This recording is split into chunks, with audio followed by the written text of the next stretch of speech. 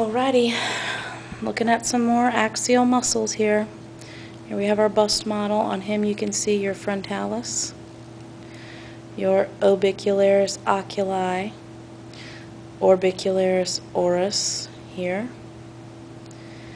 sternocleidomastoid right here. Remember, mastoid process to the sternum and the clavicle, sternocleidomastoid. This superficial muscle here is the platysma. Here's your deltoid, pectoralis major, both of these. Here's deltoid over here. Here's your trapezius. If we take this pectoralis major off, you can see pectoralis minor. You can also see external intercostals. Remember, these are superficial, hands in pockets. Internal intercostal from the inside. These are deep, opposite hands in pockets direction for their muscle fibers. Looking at him from the side, we have our temporalis muscle, muscle of mastication, and the masseter off the angle of the jaw, trapezius, deltoid. Trapezius on both sides. This one comes off, and under that we have now, we can see our supraspinatus muscle, infraspinatus muscle, because here's the spine of the scapula. Here's your levator scapula going up from the superior angle of the scapula, rhomboid minor, rhomboid major. Levator scapulae, rhomboid minor, rhomboid major, supraspinatus, infraspinatus, trapezius, deltoid, deltoid, occipitalis. You can also see masseter on this side, right here where that little number 13 is, right over the angle of the jaw.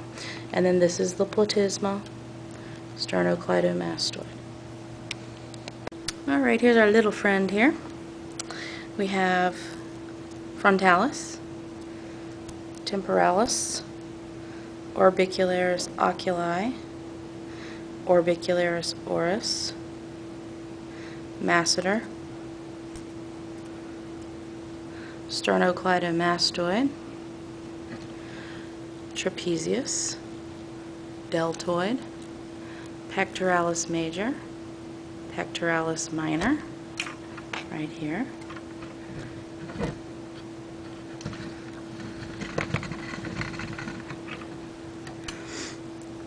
External intercostal between the ribs, superficial.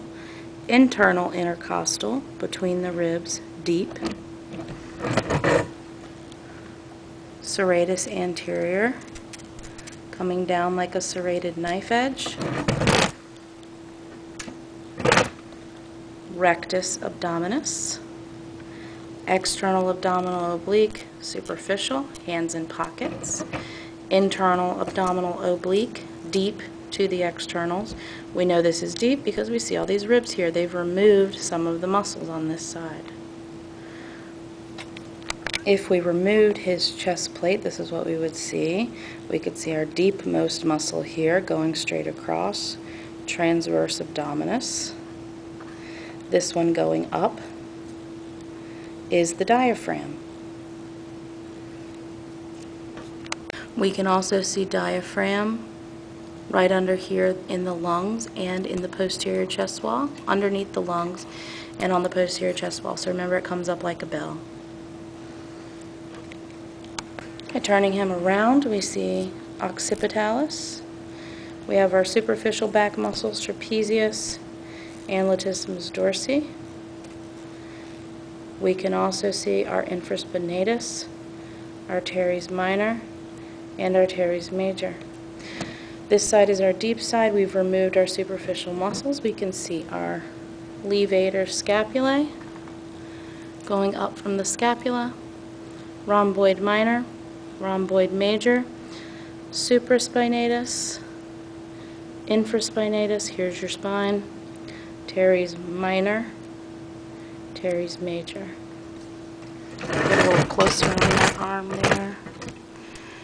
Infraspinatus, teres minor, teres major. Here's your deltoid.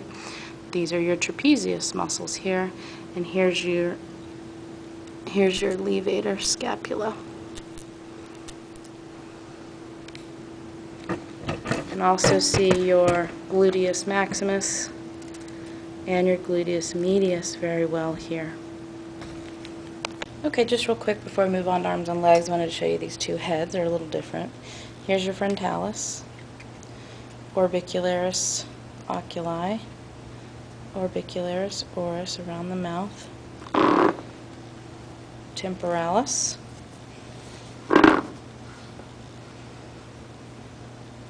masseter,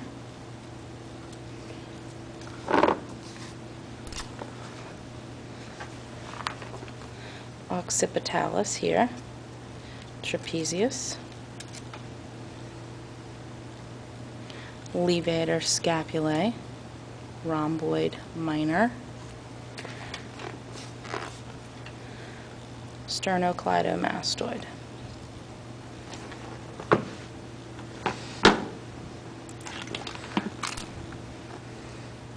Masseter, very nice on this one. Frontalis here. Orbicularis oculi, orbicularis oris, sternocleidomastoid, occipitalis, trapezius. I guess that's it.